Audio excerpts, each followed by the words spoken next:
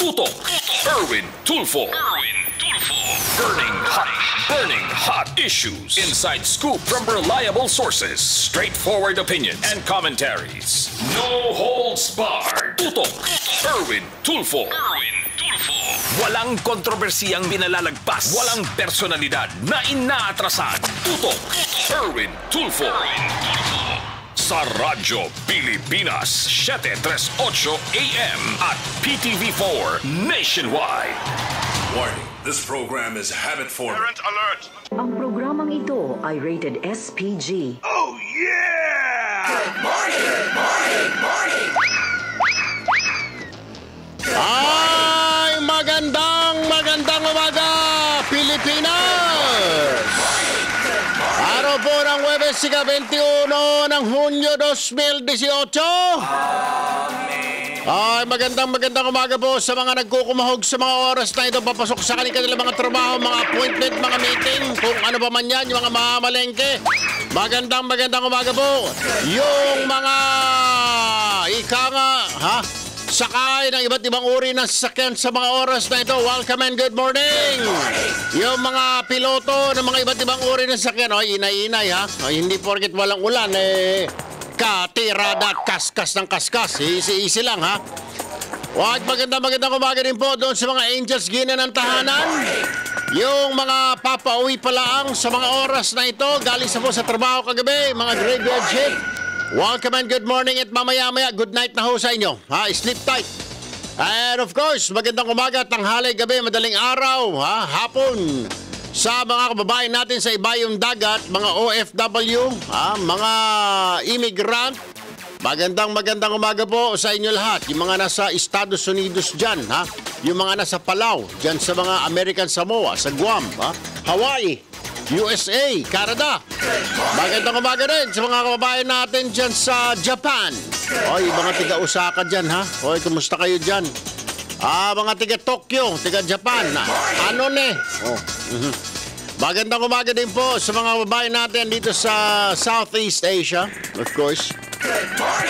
Ito po ang programang Tutok, Erwin Tulfo. Erwin Tulfo po at your service until 12 noon today.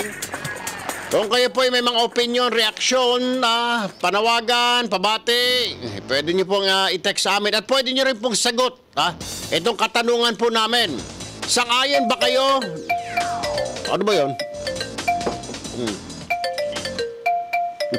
Ang hangyer. May cellphone? Bakit? Anak nang natulog yung engineer ko. Saan po punta yun? Diyos ko po, bakit may cellphone? Anak ng baka talaga, anak na siopaw. Ay, naku, nagmumulto dito. Wala sa akin yung na yun. Ay, saan ba nang galing yun? Maiko? Sa'yo siguro, Maiko. Naka-silent pala engineer, anak na siopaw. Ito tuloy nagdududa ako, Bayan, kung saan ba nag-graduate itong engineer ko na ito, Sus Maria Joseph. Eto na naman tayo. Saan ka bang eskwelahan? Anak ng baka, kahapon ka pa pinagko-compute ka, anak ng baka, hindi mo ma-compute, anak ng baka. At tinagurihan ka pang India, ha? UP ano? UP na lang. Ay, ito mga katanungan natin. Pwede nyo pong sagutin sa ating pong text line. Sangayon ba kayo na usurpation lang ang ikinaso kay dating Pangulong Noynoy Aquino ng Ombudsman na si CONCHITA CARPIO-MORALES hinggil sa kaso ng Disbursement Acceleration Program ADAPT? Mababang kaso po ito Dapat plunder ang kinaso dito sa mokong na ito. Pero si CONCHITA CARPIO-MORALES, dahil sip-sip ito kay P-Noy at appointee ni P-Noy, usurpation lang. Alam nyo ba, Bayan, kung ano ang usurpation? Kapag ikaw ay napatunayan na nagkasala ng usurpation, 6 na buwan na pagkakulong lang. Yan, niluloko tayo ni CONCHITA CARPIO-MORALES, tumatandang ito. Text na po sa aming text line. Kung kayo po ay naka-globe, text na po kayo sa 0956-694-7764. Kung kayo naman po ay naka-smart, 0928-265-8796 Bayan. At yan nga po ang pag-uusapan natin ngayong umaga. Dapat bang magyehey palakpakan tayo? Dahil tuluyan ang kinasuhan ng Ombudsman ni CONCHITA CARPIO-MORALES, si dating Pangulong Aquino, at yung kanyang tsuwariwap na si Budget Secretary Butchabad. kinasuhan ng usurpation. Ha? Usurpation. Una pong sinampa na kaso ng Bayan muna. Bayan muna nagsampa nito Plunder. Dahil di ba doon sa Disbursement Acceleration Program, nagpalabas sila ng pera na walang approval ng Kongreso. Dapat, pag nagpalabas ka ng pera, dapat may aprobado ng Kongreso. Hindi, tinago lang ni P-Noy at saka Butsabad. So, kinasuhan sila ng plunder. Itong si Conchita CARPIO-MORALES, para matigil lang daw itong mga babae natin at mauto-uto, ibinabaan niya sa usurpation. Pero kaso pa rin. Kaya kahapon, akala siguro na matandang ito, matutuwa ako, At sinabi niya, ladies and gentlemen, kinasuhan ko na po si dating Pangulong Aquino ng usurpation. Abay, tuwan-tuwa ako nung primero. Nung tinignan ko na kung anong sintensya, 6 na buwan.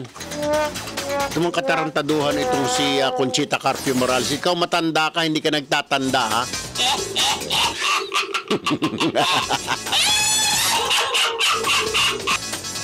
Anyway, yan po isa sa pag-uusapan natin. 6 months, Sus Mariosep. 6 months and a fine not exceeding 1,000 pesos. Walang pinagkaiba yan doon sa, kunwari, bumili ka ng uniforme ng pulis sa Quiapo. Suotin mo yung uniforme na nakalagay pulis. Pag nakulong ka, 6 na buwan na pagkakulong. At magbabayad ka ng 1,000. Ngayon, kung wala ka talagang kaso nung una pa, ang gagawin na lang dyan, ang gagawin ng korte, maglilinis-linis ka na lang dyan ng kalsada. Tutulong ka sa pagpapipintura ng mga building. At pwede, dahil siya dating Pangulo, pwede siya sa bahay nilang ikulong, sa bahay niya. House arrest. Punyeta. Kaya nga sinasabi ko niluloko tayo ng matandang ito. Sus, Mariosep, bistado ka na, Conchita CARPIO-MORALES, tumigil ka na.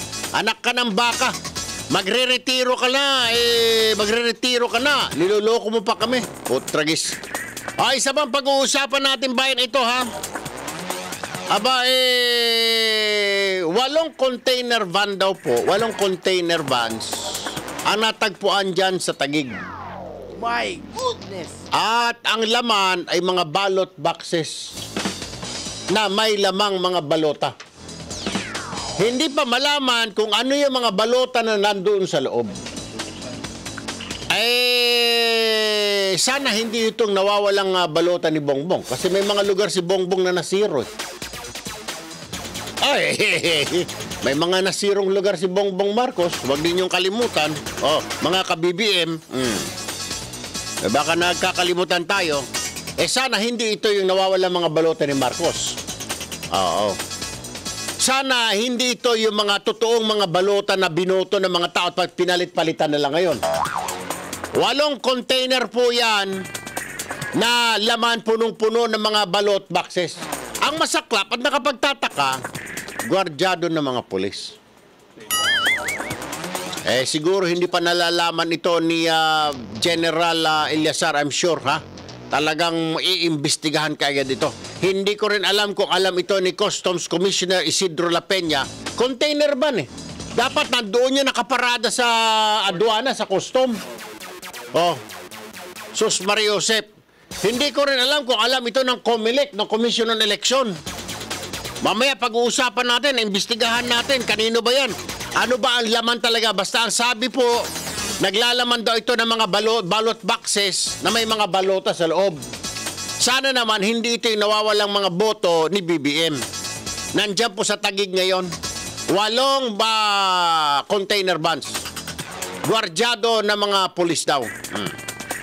Alright, moving on. Alas 10:12 na po ng umaga. 200 mga pare at mga pastor nag-apply ng baril, ng lisensya ng baril. Magdadala na sila ng baril.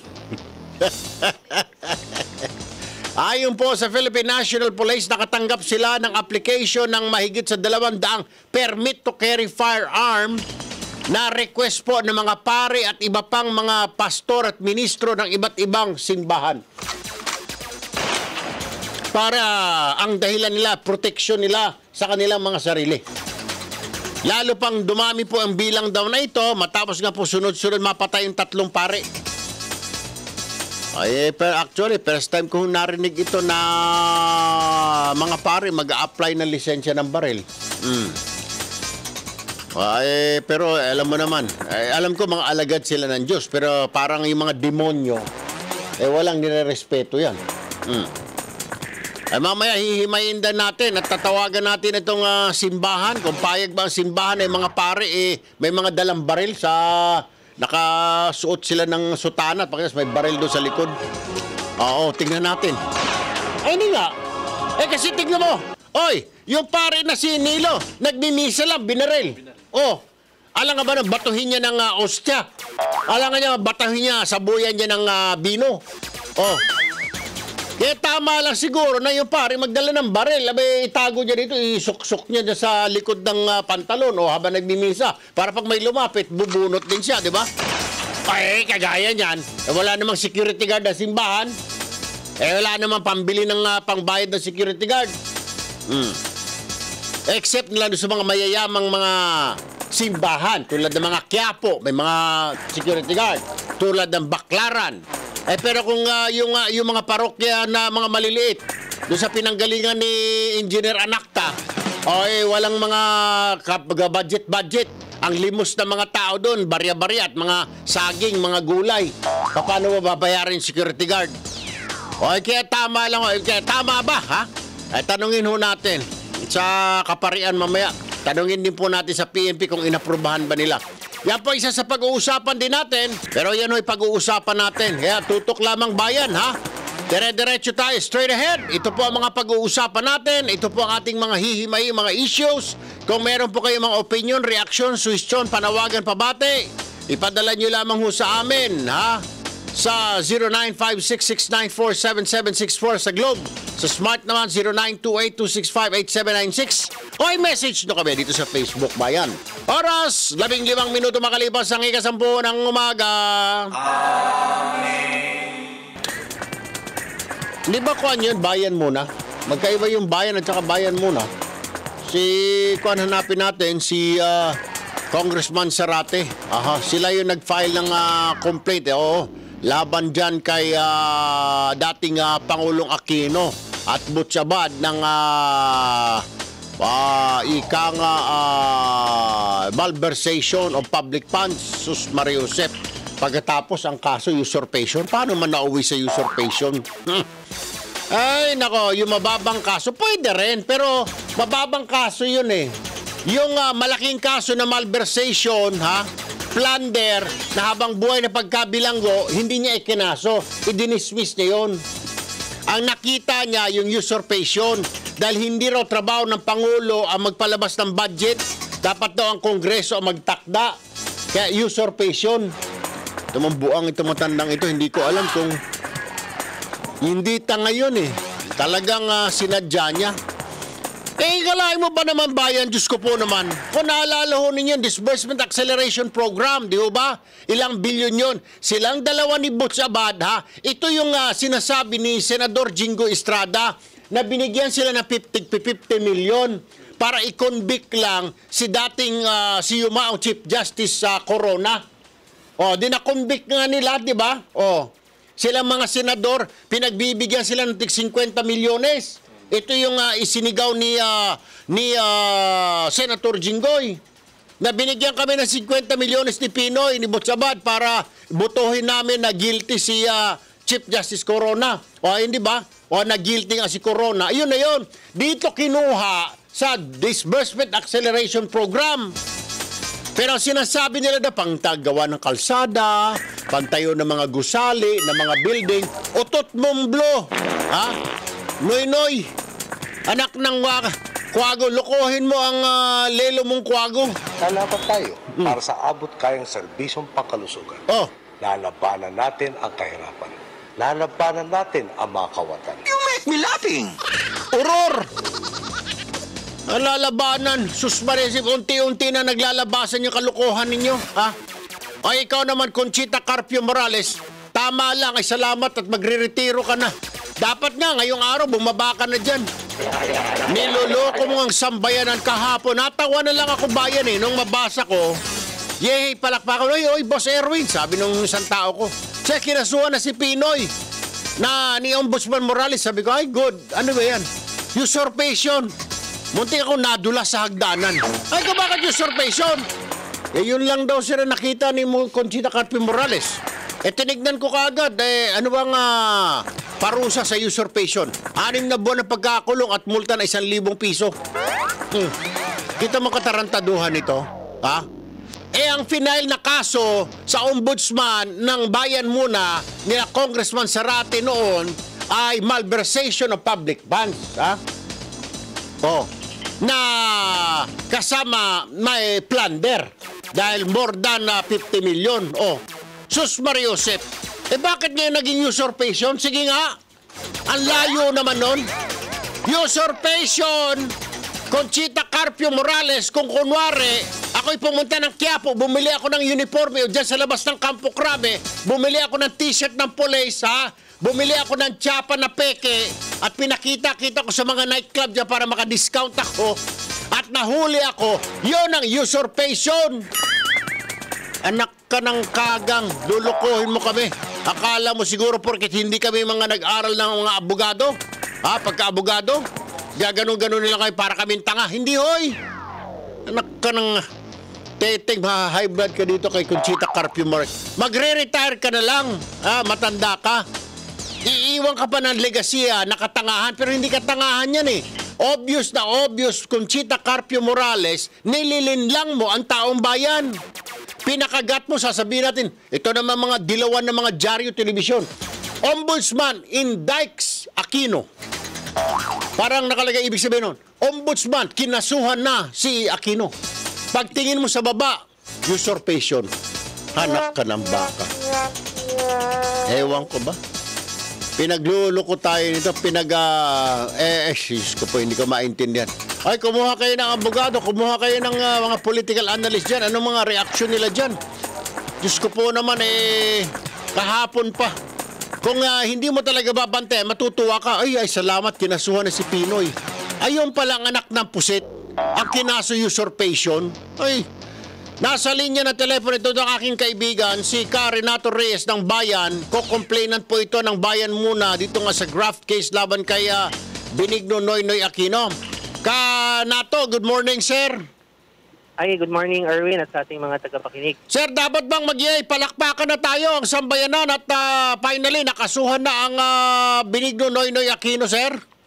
Well, kumbaga dumaan tayo sa proseso 2 years ago, nag-file tayo. Nung una ay nilibre siya, na-absuelto, pero nag-file kami ng motion for reconsideration na dapat ay may kinalaman ng Pangulo sa mga kakasuhan dahil nga siya mismo yung pumirma dito sa programa ng Disbursement Acceleration Program. So kahapon, dun sa resolution na nilabas ng Ombudsman, partially granted yung ating motion for reconsideration. Kinikilala na may papel ang Pangulo dun sa nangyari sa DAP at kinuha niya, usurpation, kinuha niya yung kapangyarihan dapat ng Kongreso, inako niya at siya ang naglagay kung saan ang gusto niyang ilagay yung mga pondo na wala naman sa General Appropriations Act. Pero parang napakababa naman, sir, from malversation, Diyos ko po, plunder. Abay, suddenly, usurpation, para namang, sir, inuuto-uto tayo ni CONCHITA CARPIO. Walang iniwan po yan, sir. Pumunta ka ngayon ng Quiapo, Divisoria, bumili tayo ng uniforme ng police o tsapa at ipaiwagayway natin. Yun ang usurpation, also, sir, at Renato. Yeah, ang gusto nga sana namin, sana fully granted yung aming motion for reconsideration at umabot hanggang doon sa malversation. Pero hindi na pagbigyan yon. Ang napagbigyan lamang o ang kinatigan lamang ay yung inako ng Pangulo, yung kapangyarihan dapat ng Kongreso. Ano pa man babasahin din namin yung buong resolution. Hindi pa namin kasi natatanggap At titignan natin kung ano pa yung maaaring remedyo sa puntong ito. Ito ba, sir, pwede na niyong iakyat sa Korte Suprema para doon at ang Korte Suprema mag-reverse ito at sabihin, hindi, malversation ang kaso niyan, yung i-final ng Bayan at Bayan muna? Pwede ba yun? Nasa preliminary investigation stage kumbaga sa Ombudsman. Hindi pa talaga ito umaabot po sa korte. Sa Sandigan. Sandigang Bayan. Oo. So, ang mainam siguro at this point, pag-aralan natin kung ano yung naging findings ng Ombudsman. Yes, sir. At tignan natin kung ano ho yung maaari pang maging remedyo para magkaroon naman ho ng complete na accountability sa bagay na ito. Sang-ayon ba kasi sabi ng mga kausap ko kagabi na niloloko lang ni Conchita CARPIO-MORALES ang taong bayan na pretending na kinasuhan, maganda tignan sa dyaryo, sa media Ombudsman indicts AQUINO. Pero pag tinignan mo sa baba, Diyos ko po naman, usurpation. So hindi kayo natutuwa siya dito sa ginawa ni Morales. Like I said po, no, ang pinanggalingan ho kasi natin mula dun sa walang kaso, ngayon meron ng kaso. So may pag-usad. Nagpag-usad naman. Kahit pa paano ho, it is still better than yung original na resolution nila na wala talaga. No, yung nilabas noong 2017. Kaya nga nag-apila kami na hindi naman po pwedeng wala. Kasi siya ang nakapirma Siya ang sa lahat ng pero kautusan. obvious ka na to na talagang minamanipulate, minamanuber ni Ombudsman, sir. Ano? Tarang para hindi talaga tamaan itong si Noy. Well, ang inaasahan ho sana namin ay mas katigan ng Ombudsman yung malakas na panawagan para sa accountability. At sana nga, sabi namin nga, lahat ng sangkot dapat managot. Yun po ang aming panawagan. Sana ho katigan. At marami pa ho kaming sinampang kaso Meron pa ho dun sa kay Secretary Abaya, kaugnay ng MRT. Inaabangan din ho namin yan. Sana po, bago matapos ang term ni Ombudsman Morales, meron na rin ng kalinawan kung ano yung pananagutan ng nakaraang administrasyon sa kapalpakan sa MRT. Kanato Reyes ng Bayan, maraming salamat, sir. Magandang umaga. Mabuhay po kayo, Kanato. Maraming salamat po, Erwin, sa ating mga tagapakinig. Obvious na obvious, Bayan, na minamanipula ni Conchita CARPIO-MORALES. Natuwa na nga ro si Kanato dahil noong una, ala talagang kaso. Alaro nakikita si Conchita CARPIO-MORALES na kaso na sumabit ang P-Noy. Anak ng butete. Paano walang kaso? Nag-release ng pera na hindi alam ng mga congressman. Nasa batas yun. Nasa batas na sa Government Appropriations Act. Bawal yan. Yung tinatawag na GAA. Sus Mariosep. Ordinaryong tao hindi alam yon. Niloloko mo kami, Conchita CARPIO-MORALES, anak ng pusa naman ako. Nasa linya ng telepono si Congressman Johnny Pimentel. Siya po ang chairman ngayon ng Good Government and Public Accountability. Magandang umaga, Congressman Johnny Pimentel, sir. Magandang umaga po, ka Erwin, and to your listeners. Good morning sa lahat. Opo. Sir, reaksyon lamang po ninyo ng inyong, lalo ng inyong komite, Good Government and Public Accountability. Happy po ba kayo dito sa ipinalabas ni Conchita CARPIO-MORALES na usurpation ang kaso ni P-Noy dito sa pagwaldas ng Disbursement Acceleration Program without the consent of Congress or knowledge of Congress? Well, at least na-indict yung former officials. In this case, si P-Noy, former President Aquino, and then kasama yata si former Secretary Abad. So, pero sir, tinitignan ko kasi Mr. Chairman, ang parusa lang nito Diyos ko po naman, 6 months, tapos 1,000 pesos fine. Parang hindi ho ito parusa, Mr. Chairman. Kasi mahirap naman sigurong graft and corruption ang ipa-file sa kanila. Yung Anti-Graft and Corrupt Practices Act na 3019. Kasi kailangan i-prove mo na they benefited doon sa DAP. Kailangan ipakita mo. Pero ang initial po yata, Mr. Chairman, ang final ng Bayan muna at saka Bayan, na grupong Bayan, was malversation of public funds, sir. Well, kasi depende po sa interpretation ng batas. Probably I'm not defending Conchita CARPIO-MORALES.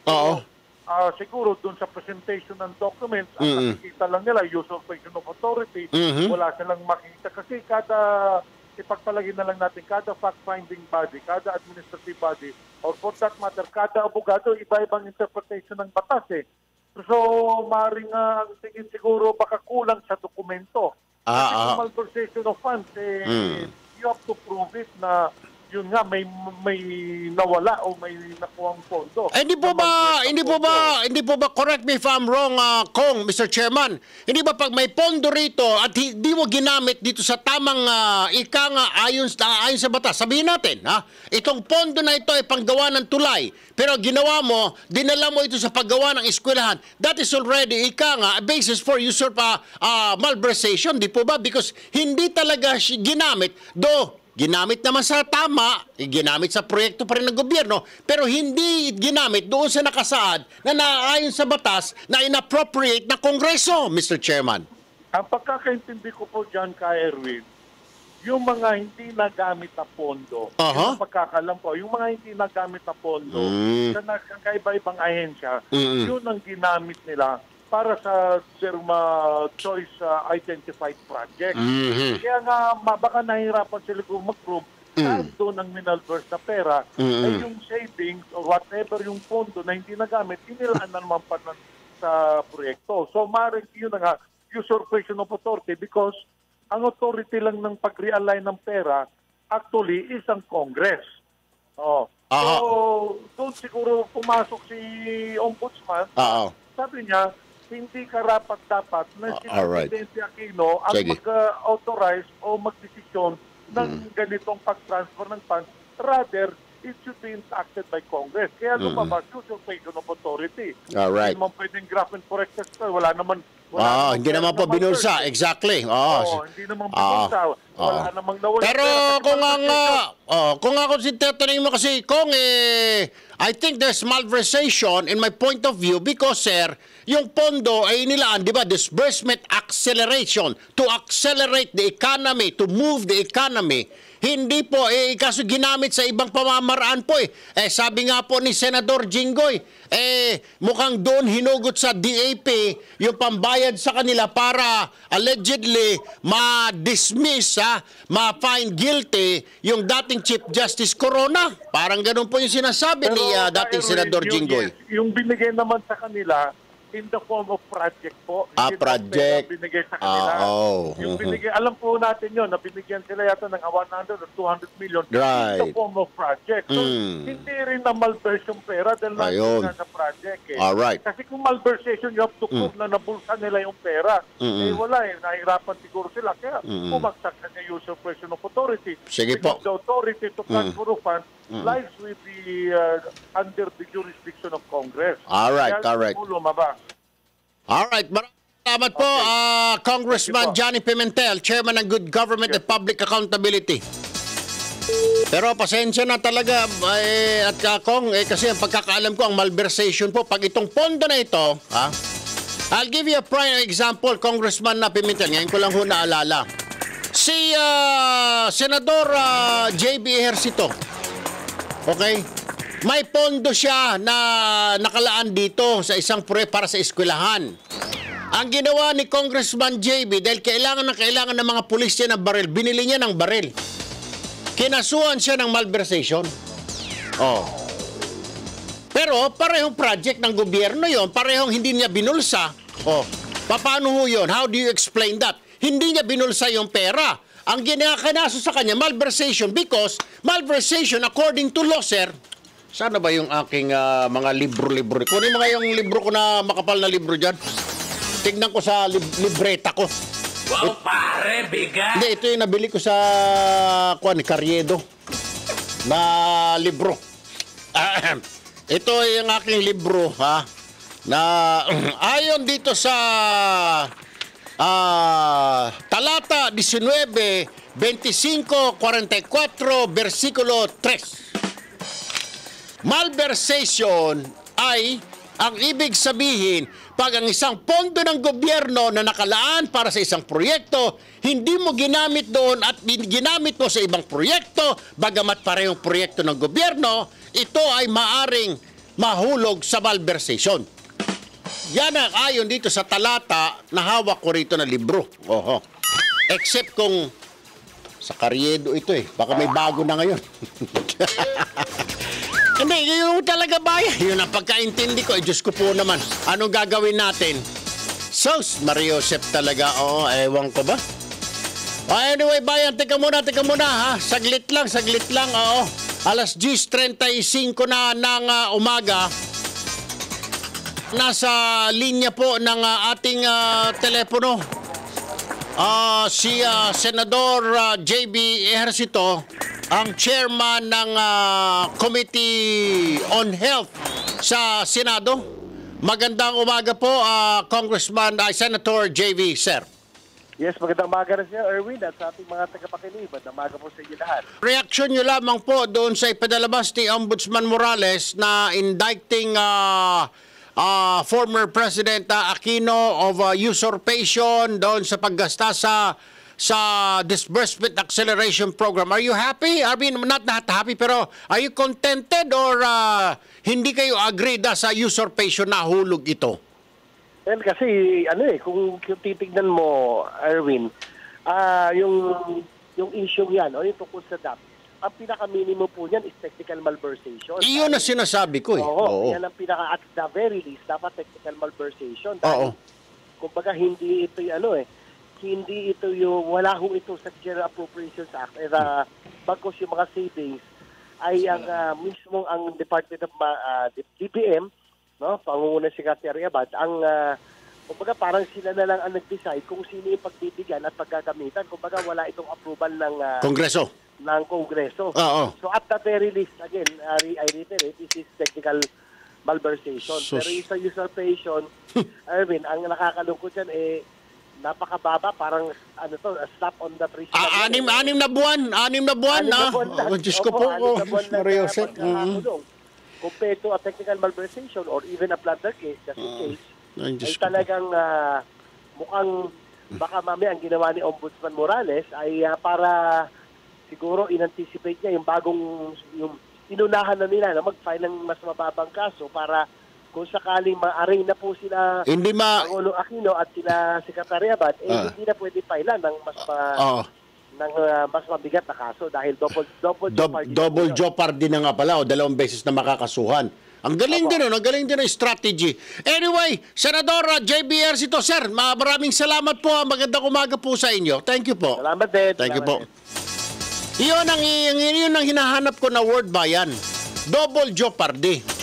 Paano pa natin yung kakasuhan yung lintek na abnoy na yan, kinasuhan niya na ngayon ng usurpation.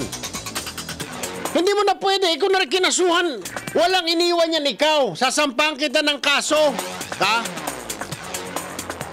Ang ginawa mo, robbery. Okay? Mas matindi yun forcible entry. Bigla, winasak mo yung pinto ko parang kapasok. Robbery hold up. Hinold up mo ako. Versus snatching. Snatching, ilang buwan ng kulong lang. Robbery hold up, dahil may dala kang baril, mas malaki, tao na bibilangin. Parang walang iniwan sa homicide at saka murder. Murder habang buhay. Homicide 6 to 12 years. Ngayon, kinasuhan na kita, kinasuhan mo na ako ng murder. Ang ginawa ni Judge, ginawa niyang homicide. Hindi mo na ako pwedeng kasuhan ulit ng murder. Kasi double jeopardy na yun, nasa batas yun. Hindi na po pwede. Sus Mariosep talaga. Magaling din ito, Conchita CARPIO-MORALES. Napaikot na naman ang sambayanan. Tama yung sinasabi ni Senador JB. Double jeopardy. Kaya kahapon pa ako nagngangak-ngak at nagngingit-ngit. Binola-bola lang tayo nitong lintek na matanda ito. Sus Mariosep, naisahan tayo. So paano pa hahabulin yung P-Noy ngayon ng malversation? Paano pa hahabulin ng P-Noy na plunder? Sa kaso na yan ng nandap. Lumalabas na lang ngayon, ang kaso niya na lang ngayon, usurpation. Hindi mo na pwedeng ibalikan ulit, sampahan na naman siya ng kaso ng plunder or malversation. Dahil sasabihin niya na sa korte, Your Honor, 2 beses na po ako kinasuhan dyan. Hindi na po pwede. Dahil ang tawag na dyan, double jeopardy, 2 beses na. Labag na yun sa karapatan mo. Oy, sus. Yan ang sinasabi natin Kaya nga sinasabi, bantayan, bantayan, bantayan. Hindi natin nabantayan. Nalusutan tayo ng lintek na Conchita CARPIO-MORALES. Wag mo na nga kami. Kailan bababa itong mabruhan na ito? Ha? July, ang tagal pa. Naku! Marami pa itong maabsuelto ng mga tao na panahon ng Noy-Noy. Sus Mariosep, Conchita, CARPIO-MORALES, parang awa mo na. Lumayas ka na dyan. Layas! Layas ka! Layas! Ay, hindi obra kayo Morales yan.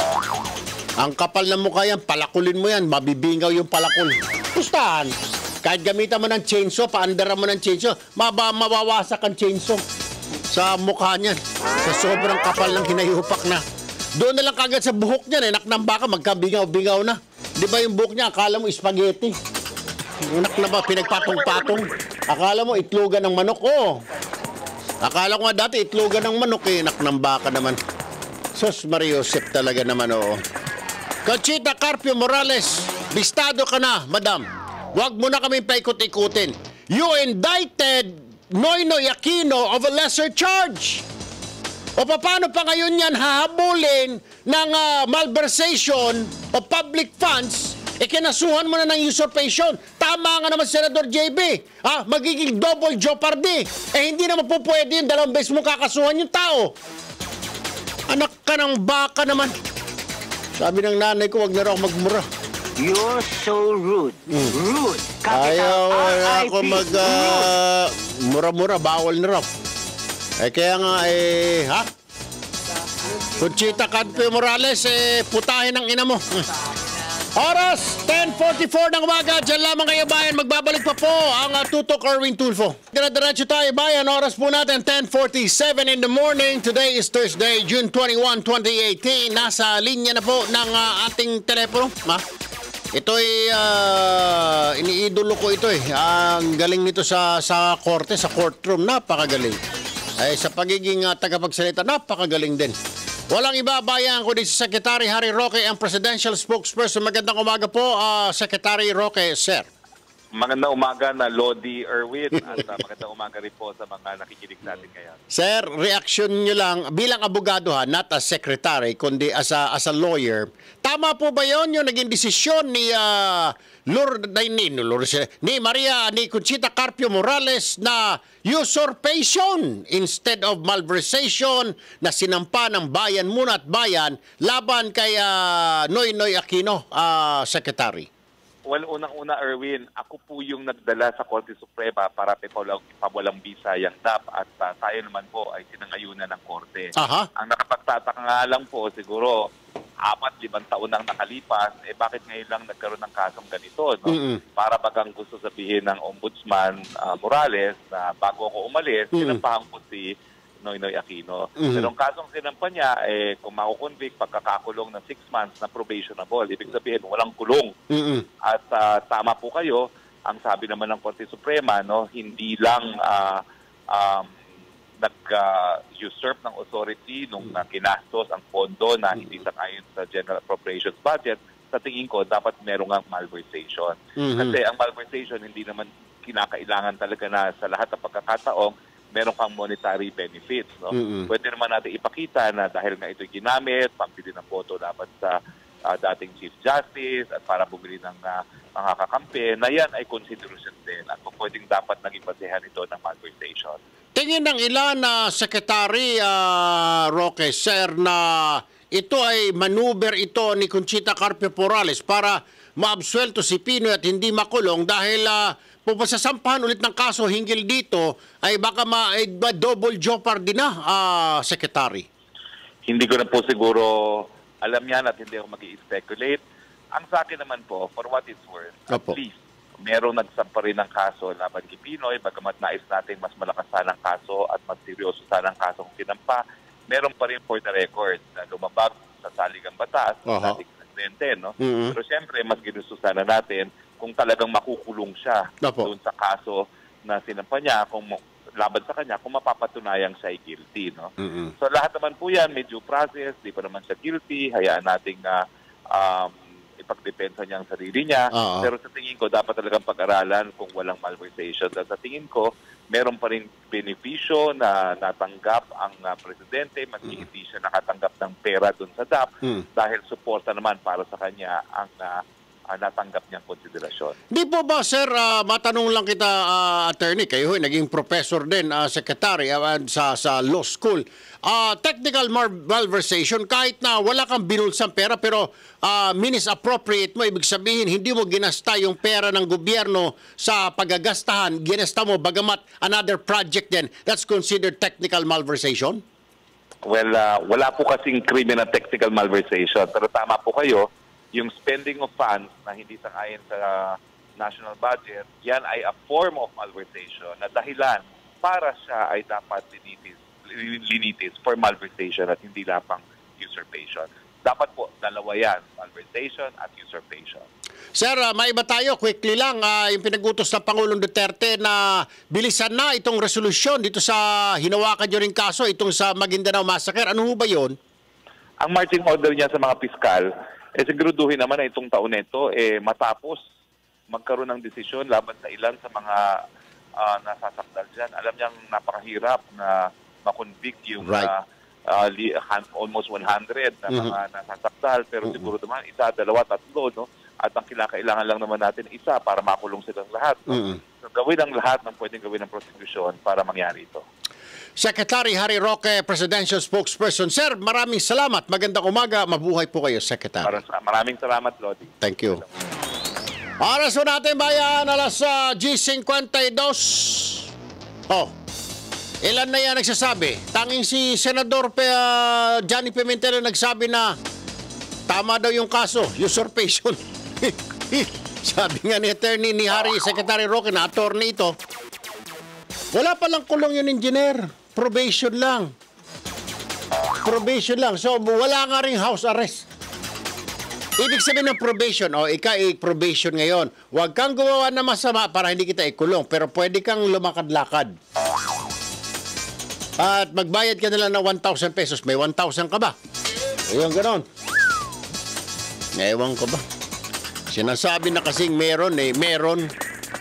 Pinipilit ng matanda doon na wala. Usurpation. Lola naman, anak ng kagang naman. Alas 10:53 ng umaga. Ayun. Di lusot na yung P-Noy. Sa pagdating sa DAP, di na po natin pwedeng habulin yan. Dahil nga naman, pwede siya magsampa ng kaso ng double jeopardy. Pangalawang beses na siyang kakasuhan. Ibig sabihin, hindi na po pwede. Kaya, absuelto na siya dyan sa DAP, sa Disbursement Acceleration Program. Ibang kaso na lang. Diyan na lang siguro sa mga barangay. Mga dingbak siya. Ang problema naman, baka na naman, usurpation na naman dahil hindi siya doktor. Sabihin, hindi naman doktor si P-Noy. Sabihin na naman ni Morales. Usurpation lang ulit. Bastos! Sa dingbak siya. Hindi naman siya PhilHealth. Absuelto na, usurpation din. Anak ka ng kagang talagang matanda ka, oo. Oras po natin. Sige, pasok na natin. Yes. Alas 10:54 ng umaga. Bayan, narito na po ang ating Tutok Erwin Tulfo Police Report. Isang lasing na lalaki arestado sa paglabag sa City Ordinance sa Quezon City laban sa pag-iinom. Palusyot ng mama, hindi raw siya minom kahit pagewang-gewang kumaglakad at nautas sa pagsasalita. Narito po ang report. Hindi naman ako nakainom eh. Hindi ka nakainom? Ano lang? Ba't di ka makalakad at diretso? Chinelas ko kasi, wala. Ito ang naging palusot ng isang nahuling lasing na kinilalang si Cayetano sa barangay Santa Lucia, Quezon City, bandang alas 12 kaninang madaling araw. Wala. Chinelas, tingnan mo naman. Naghanap at chinelas nung araw na yun. Kahit naman sinong tao maghahanap di ba? Nasaan yung chinelas? Hindi ko alam, boss eh. Ha? Hindi ko alam, boss. At nang paglakarin siya sa loob ng presinto, hindi niya madiretso ang lakad sa linya sa sahig. Pero nakuha pa ni Cayetano na sumayaw-sayaw at mag-peace sign sa harap ng kamera. Sa huli, umamin din si Cayetano na nakainom sila ng kaibigan na nagawa pa muna niyang ihatid sa sakayan. Talalang ko talaga. Hindi ko naman alam oras. Hindi ko naman alam yung oras eh. O kasi may tamilak ako eh. Pag disappear. Hindi naman Cinderella, boss. Yan. Hindi naman Cinderella. Alas 12, wala ka na. Ayon naman sa pulisya, dinakip nila si Cayetano dahil bukod sa lasing, nanggugulo rin umano sa naturang lugar. Nahuli namin siya na nanggugulo sa lugar, tapos may mga kainuman, kinuha na lang din namin. So para ma-prevent namin yung gulo, mas inuna namin na alisin yung mga tao, tapos kinuha na namin. Posibleng kasuhan si Cayetano dahil sa paglabag sa City Ordinance laban sa pag-iinom. Paliwanag naman ng pulisya, maiging sumunod ang publiko sa mga ipinatutupad na batas gaya ng pagbabawal sa pag-inom sa kalsada para maiwasan ding masangkot sila sa gulo at krimen. Para sa mga nagiinom pa po sa labas, siguro mas mabuti maging disiplinado na lang po muna tayo. Kasi kapag hindi po tayo naging disiplinado, baka kung ano pa mangyari sa atin sa labas kapag ano. Weng de la Peña, Radio Pilipinas. Ayun na nga ang sinasabi ng mga otoridad. Oo. Para sa kapakanan din ho ninyo yan. Kasi, para hindi rin kayo mabiktima ng krimen. Di ba? Kung hindi man kayo maging suspect, baka maging biktima kayo ng krimen. Masaksak kayo dyan, ma-hold up, dahil lasing kayo. At saka number 2, paglabag kayo sa City Ordinance, yun ang sinasabi. Lasinggero! Wow. Ay, naku, Diyos ko po. Hindi ho uminom na lasing, basta ilagay lang sa tamang lugar. Uminom ka sa bahay mo, hala. Doon, magpagewang-gewang ka. Ka-diskusyonan mo, misis mo. Doon ka. Ang walang huhuli sa'yo. Sasabilan ni misis mo, matulog ka na nga. Ganun lang gagawin mo. Ngayon dito, tignan mo. Mamaya yan, sigurado, pag nahimasmasan niya, mahihiya itong si Kulokoy. Na-TV pala ako. Nalagay pala ako sa Facebook ni Erwin Tulfo. Ay, nako bayan. Ay, sa ating pagbabalik pag-usapan natin, ano ba ito? Ano ba itong 8 container vans na may laman ng mga ballot boxes na binabantayan ng mga pulis sa Taguig? Ano ito? What is this? Alam ba ito ng Commission on Election? Alam ba ito ng Bureau of Customs? Kasi pagdating sa mga container vans na yan, sila nangangasiwa dyan, nangangalaga. Pero bakit may 8 container vans dyan sa Taguig at ang laman ay mga ballot boxes? Sus, Mariosep, Panginoon ko. Ay, nako bayan, alas 10:58 na po ng umaga. Ayan po ang ating mga pag-uusapan. Huwag ho kayong bibitiw, magbabalik agad ang Tutok, Erwin Tulfo. Tutok, Erwin Tulfo. Dito sa Radyo Pilipinas, 738 AM at PTV4 Nationwide. Hoy, no sound daw. Aiko. Walang sound, idol, sabi ni Resty Mata. Si Oscars, ano nangyari? Signal ngayon. Walang sound, pa-deliver. Aiko, walang sound. Sabi. Nagbe-break siguro si Aiko. Sus, patay tayo dito. Walang sound, sabi ni Liz Arian. Salome, sound.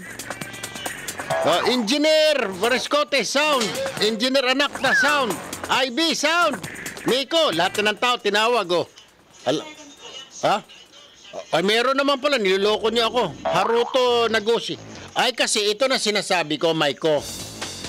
Ito na naman, bayan, yung pinag-usapan natin kahapon.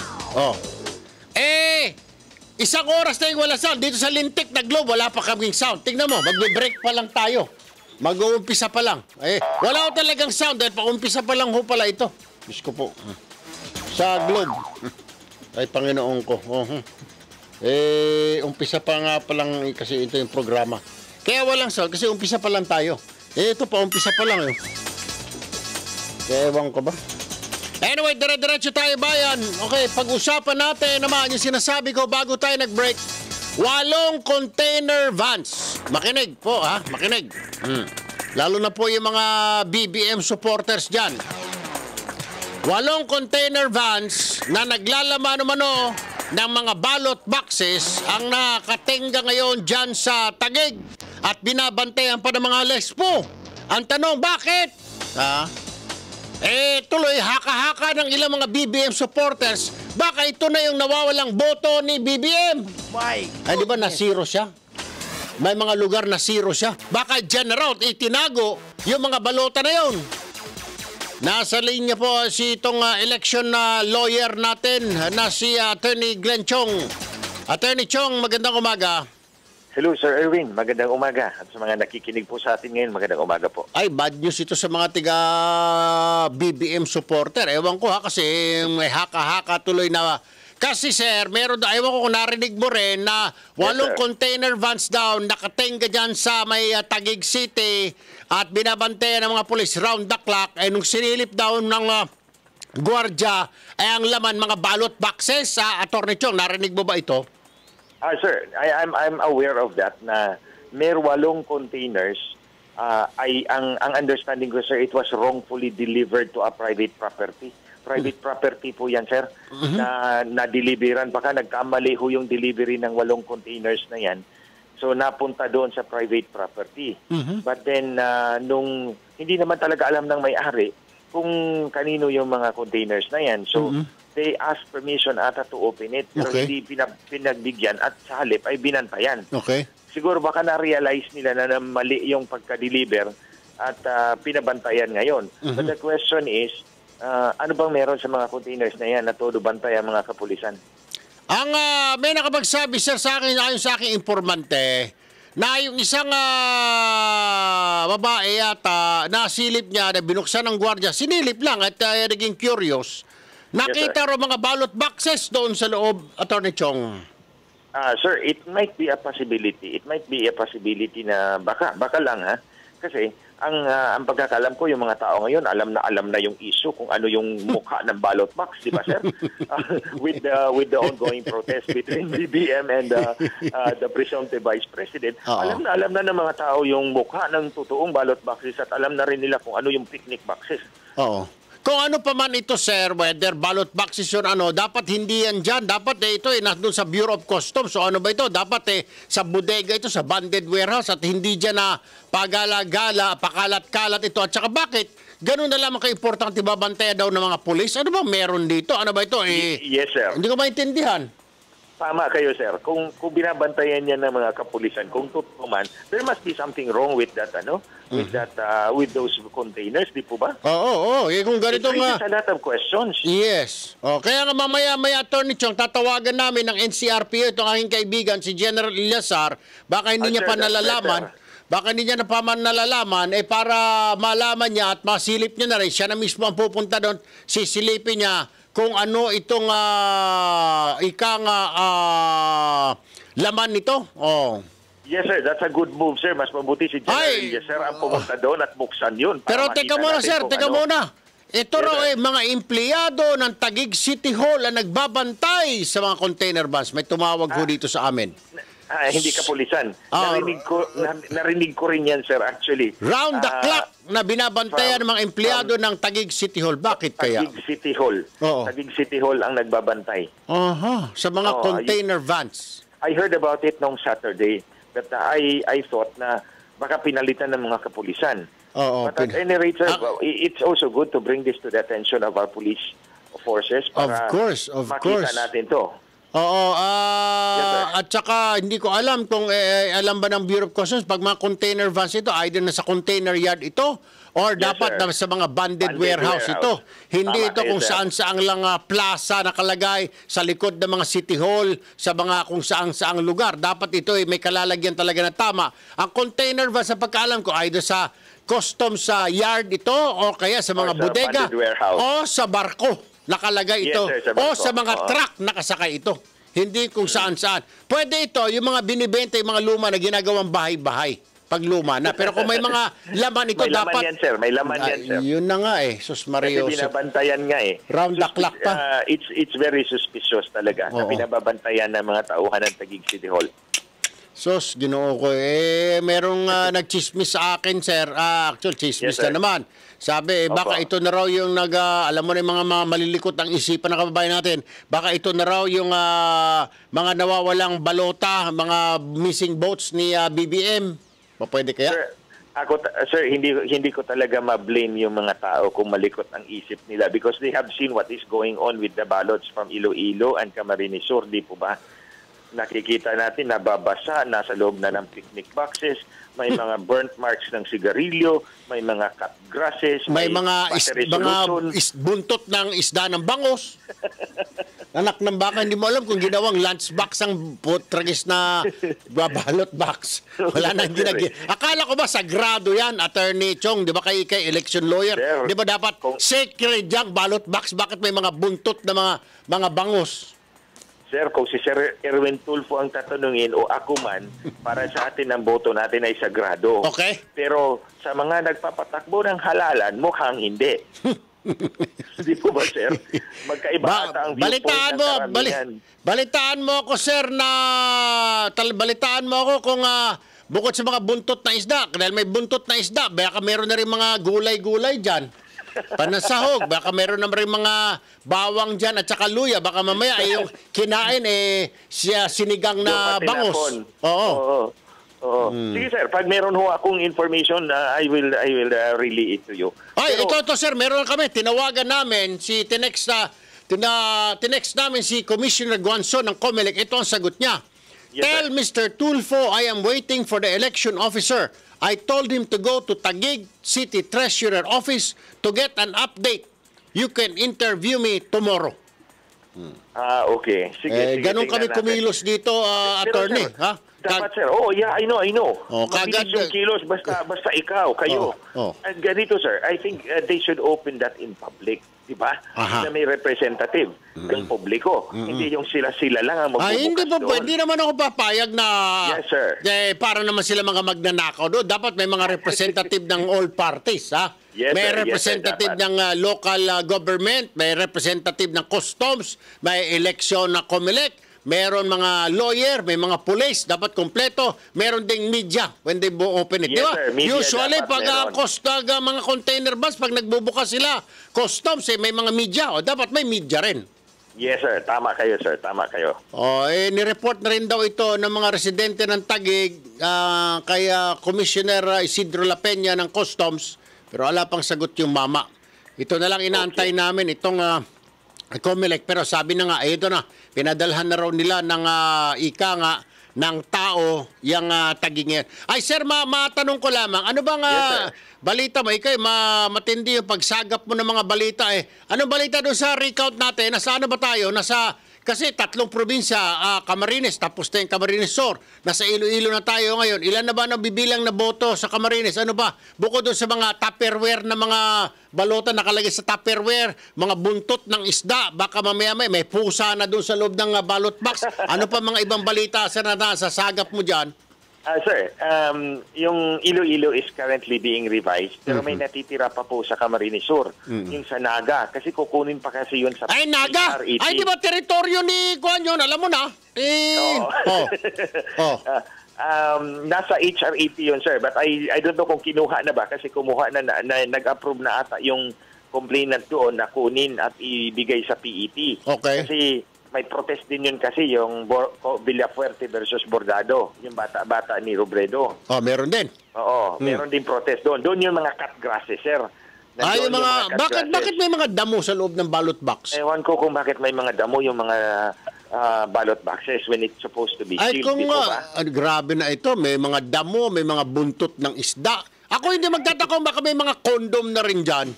May mga gamit na kondom. Kasi, kung ano-ano lang, kalukuhan na lang na nilagay dyan O, kalain mo yan. Ano na lang makikita mo. At hindi na magtataka kung may mga pusa na dyan sa loob. May mga ahas, may mga sawa. Sus, Mariosep naman talaga.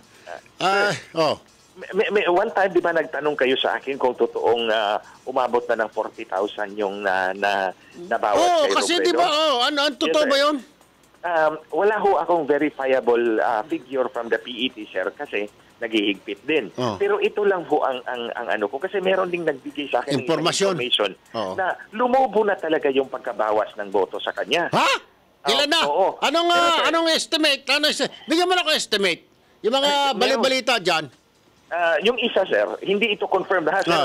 Let's make it clear lang po. Hindi. Kaya nga. Alam ko, ito nasagap mo lang doon sa nagwawalis doon sa PET na asawa nung nagbabantay, nakapitbahay nung gwardya. Ano sabi, sir? I think nearing 100,000. Ha? Hindi. Pero sir, let's take it to the grain of salt. Teka mo na. Rewind ng konti, Attorney Chong.